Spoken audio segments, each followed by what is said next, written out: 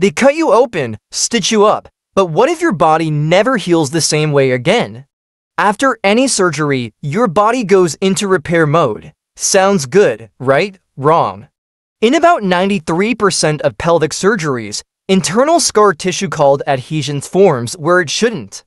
We're talking organs fusing together, intestines getting twisted, patients ending up back in worse shape.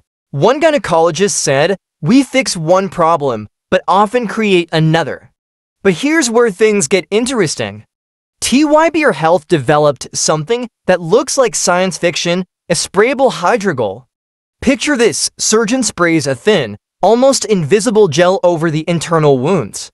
In the animation, you'll see it coat the tissue like a second skin. It creates a temporary barrier.